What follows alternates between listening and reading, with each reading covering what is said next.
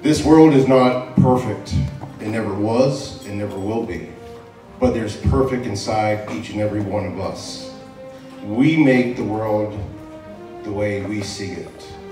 So I encourage you to continue reaching out. Reach out to the first responders, reach out to veterans. Bring positivity back into our communities. That's where it starts. That's exactly where it starts.